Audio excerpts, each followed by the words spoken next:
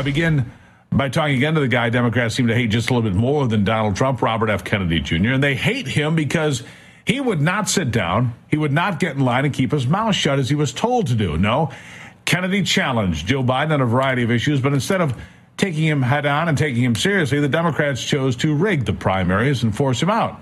But instead of throwing in the towel, he threw his hat in the ring as an independent candidate for president.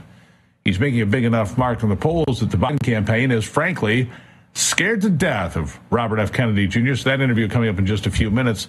You'll want to stick around for that. But let's begin today with the bogus trial of Donald Trump in New York with the Frankenstein case that some call it. Not one lawyer I know from either side of the aisle can say what the actual crime here is. Where is it? It really is remarkable. I hear from plenty of lawyers, and really most of them are left of center, if you can imagine.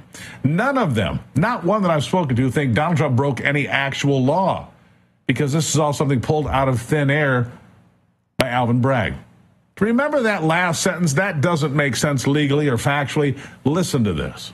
What people really ought to be troubled by about this is Bragg isn't just trying to enforce federal campaign finance law. He's making up his own federal campaign finance law, because the two federal authorities that actually do have jurisdiction to investigate these, the Justice Department and the Federal Election Commission, both looked at this and decided not to proceed against Trump because these are not campaign expenditures, number one. And number two, even if you assume for argument's sake that they were, the next reporting period after the Stormy Daniels payment, the non-disclosure agreement, wouldn't have been until after the 2016 election. It would have been in 2017.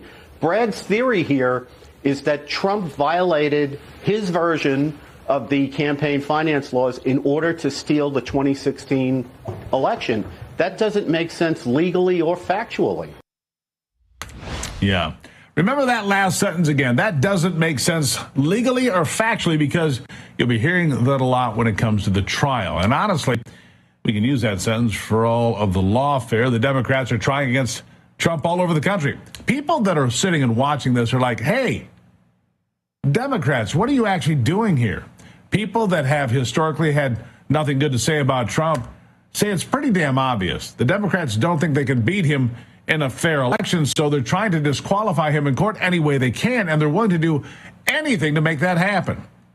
People who wouldn't normally be weighing in on this are starting to feel the need to, like ESPN's Stephen A. Smith. To my liberal friends out there, all you're doing is showing that you're scared you can't beat them on the issues and the merits. That's why he keeps saying it's a political campaign against me.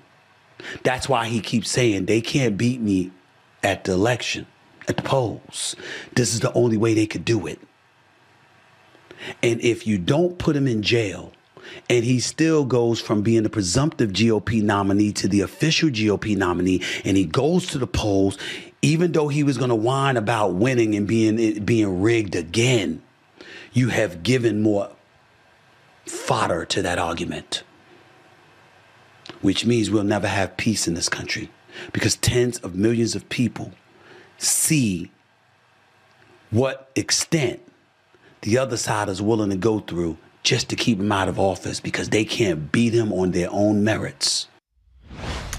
Can't beat him on your own merits. Now, inside the courtroom on Tuesday, they were able to seat some jurors, but the political persuasion of the jury really is a 14th Amendment issue. You'll hear that in appeal. I mean, we all know Donald Trump getting a fair trial in New York when the jury pool only comes from Manhattan is, well, almost impossible. Listen.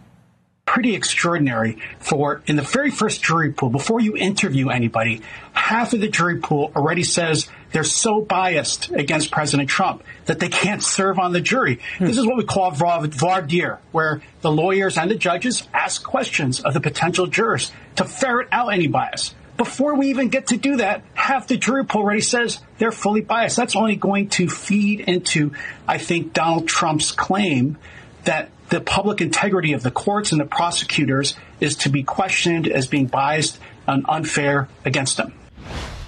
So based on that and the fact that what Alvin Bragg is charging President Trump for isn't really legal anyway, We know he won't get a fair trial. It's a bogus pile of charges and a rigged jury.